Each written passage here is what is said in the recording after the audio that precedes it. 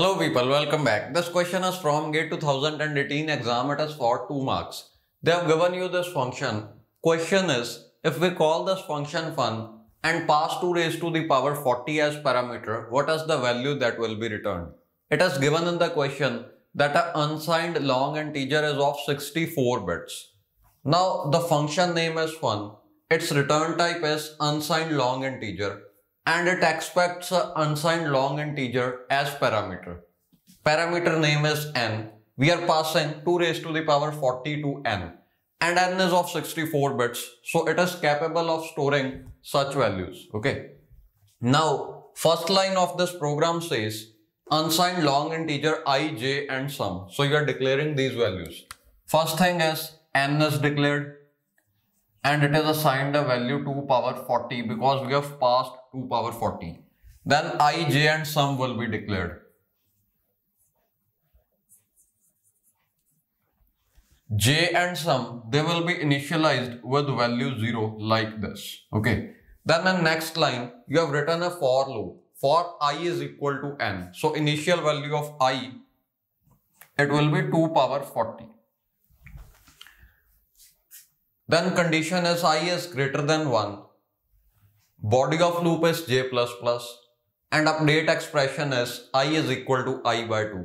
Let us see how many times are we going to enter this loop and how many times will this body of loop be executed. Okay.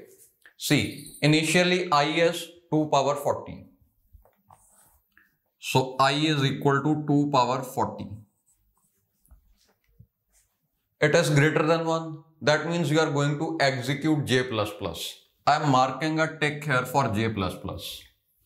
Then you will update the value of I. I will become I by 2. So if you divide it by 2, you will get the new value of I as 2 raised to the power 39.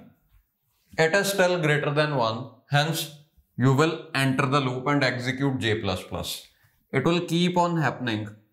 I will become 2 raised to the power 38. 2 raised to the power 37, so on. Eventually, I will become 2 raised to the power 1. Okay. Now 2 raised to the power 1 is still greater than 1.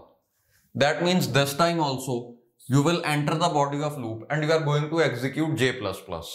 So now you can see, when you just try to execute the next iteration of this for loop, I will become I by 2.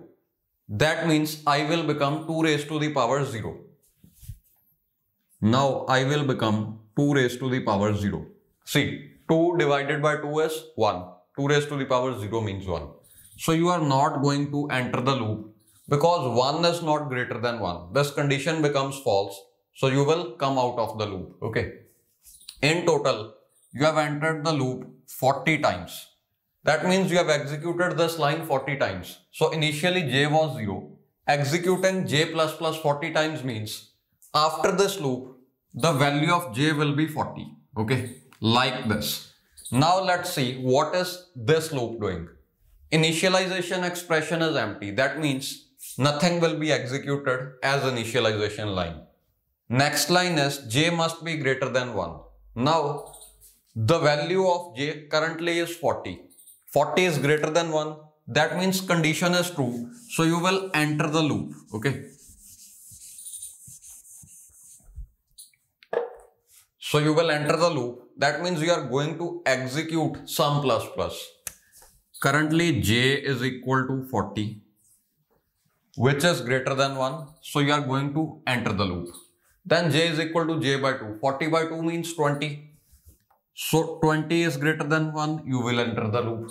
Then again you will divide it by 2, so 10. Greater than 1, enter the loop. Then divide it by 2, j will become 5. 5 is still greater than 1, you will enter the loop. Then the value will become 2.5. 2.5 will be treated as 2 because see, j is an integer. Okay. You can save only integers. So 0.5 will be neglected and you will take only integer part. It is greater than 2, so enter the loop. You will again execute this. Then j is equal to j by 2 will be executed. J will now become 1. And you will not enter the loop because this condition is false. Okay. Now because this condition is false, you are going to come out of the loop. So in total, how many times have you executed this? 1, 2, 3, 4, 5. Executing sum plus plus 5 times means you have incremented the value of sum by 5. Initially it was 0. So after execution of this loop, sum will be how much? 5. Now you execute this line return sum. That means you are returning this variable. Its value is 5. So the value that is returned is 5. Answer to this question is 5. See, return type of this function was unsigned long integer. And sum is a variable of type unsigned long integer. Its value is 5 that is returned. Answer is 5. Okay.